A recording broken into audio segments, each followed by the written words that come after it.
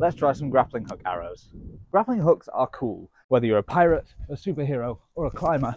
You can use them to reach high places, swing around, and generally do cool stuff.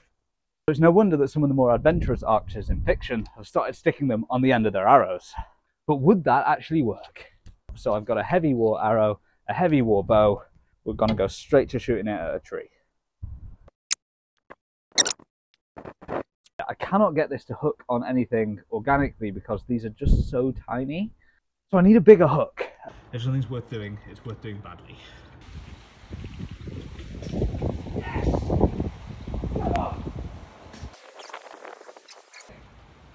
Yes! Yes! I reckon we got proof of concept. Wish me luck. Ah!